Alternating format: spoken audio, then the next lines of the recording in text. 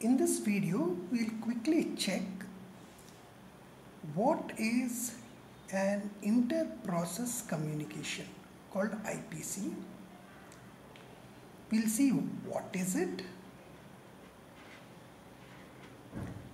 We'll see why is it used. We'll see what are the different types of IPCs that we have.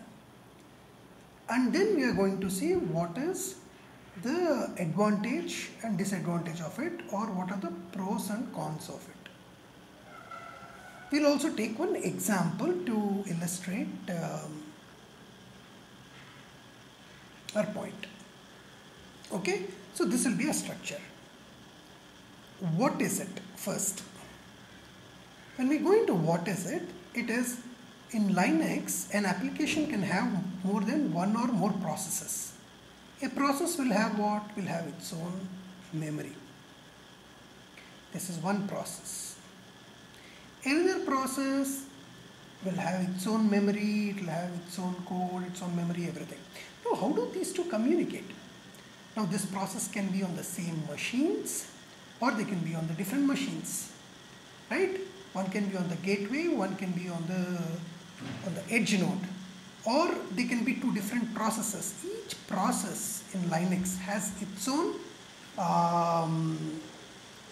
memory, which other processes will not be able to access directly. The mechanism that helps these two communicate is called inter-process communication. There are different ways of achieving this. Okay, so that is what it is. There are two different processes. How do they communicate? Next, we are coming to why. Why do we have this? Because sometimes the program needs to share some data. For example, one can be server, one can be client, or two different programs need to communicate between each other. So it's a mechanism for communication. And especially when the program gets bigger, it becomes distributed. When it becomes distributed, you need some way in which these two have to communicate. Okay? So that is the reason why we need inter-process communication. Okay? It has its own... Now let us take an example. If I take an example, for example, if you have a program, even in a program, for example, there are some global variables, etc., which are shared with all the program. It has access for all the functions. For example, you can have functions. Okay, any variable that is stored within the function is very local to this function. It cannot access global, right? Even within a program, you have this hierarchy of memory. Now, like that, if there are different processes, if they have to communicate, in what way will they communicate? Right? They need to communicate.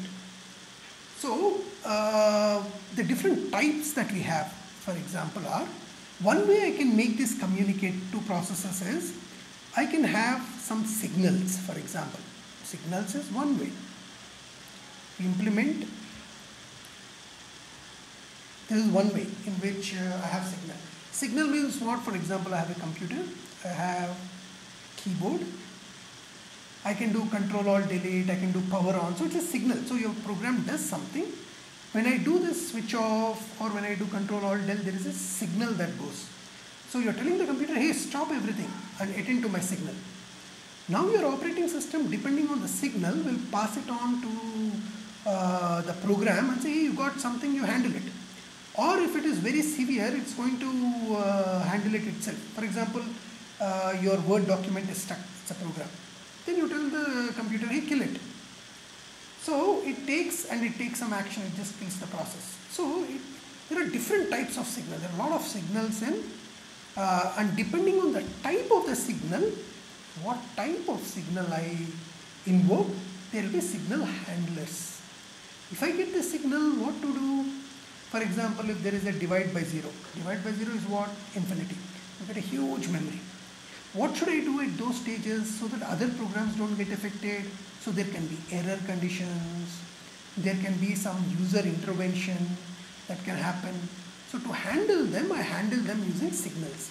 So signals are what? There is a type of signal and there is a handler for each of the signal which is registered in your OS. Okay, handler. So I say if I get a signal, this is the signal handler, this is what you have to do. If I get this, what should I do? Basically. So signals is one way. What are the other ways in which processes can communicate? One is just the file. I can have a file, normal file, for example a.txt, where this can refer and this can refer, right? That is another way, indirect way of communicating. So I can have files, via files I can communicate to process, can communicate. That is one way. But what are the pros and cons of it? The pro is it's very simple to implement. The con is it's going to be very slow. You're going to have a disk access, it will be very slow. Then how will you maintain the synchronicity and all that? Synchronous, it will be very difficult, right? Now, what are the other types? So we saw A, signal, B is using file. C, what I have is I can use, for example, pipes. What are called pipes? Pipe is what? I have a program, I have second program, I can create a pipe between them. Duplex or full duplex. Using pipe command, using pipes, the input of this can be written to the pipe. This program can read it from that pipe. So one will write, one will read. So I can use it using pipes.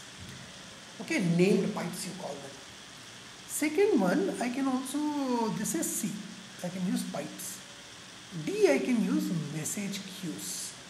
Okay, I can use message queues, for example.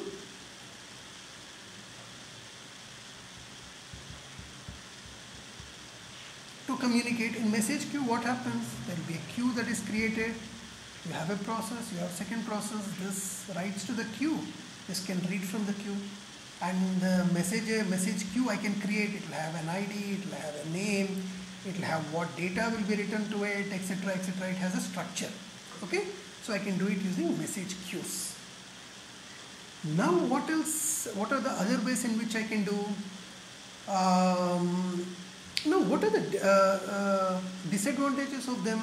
So when you take all these things, there are other ways too in which I can do. For example, I can have a shared memory. Okay, SHM, shared memory. You can create a shared memory where the process can create a shared memory and say two processes can pass the ID and say, hey, this is shared for us. So you write to this, I write to this. I can use it using shared memory. I can use it, write it using memory mapped memory, so that at physical level itself I can map it. So there are different ways in which I have different options. Even in a way I can also have remote procedure calls, RPC it is called. Where over distant there is a way in which you do RPC. So there are different mechanisms in which I can use to communicate between processes.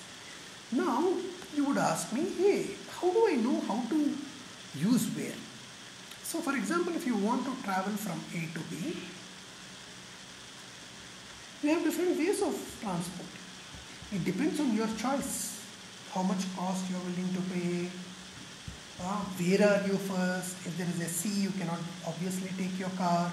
So each of them have their pros and cons. So let us see what are those pros and cons. In the above discussion, when we discovered these things, okay, one of the main features, what is the main feature that you are going to look at? Let us just take the attributes. You may look at, hey, how fast do I want? Speed of execution would be important for you. That could be one. Second could be your size of message. Some of these procedures are very good for small messages, some are good for very large number of messages. Third one is, how do you maintain atomicity? Means what? When one person is making an update, other person should not make an update. So if this person is writing, other process is reading at the same time. There will be inconsistency, right? How do you address them? Technically, you address them using semaphores or mutexes. Okay, in Linux, just terminology, semaphore and mutexes are nothing but you get fancy lock. You go to semaphore, if it is greater than 0, it means hey, I can go and write.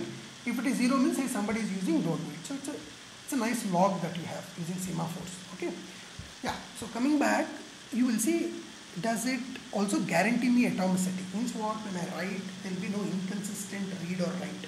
And somebody is writing, I don't read, so that is inconsistent, right?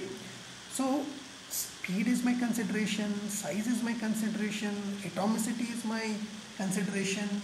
Okay, these are some of the factors that would determine what is that I am going to use for a particular application. Okay, thank you.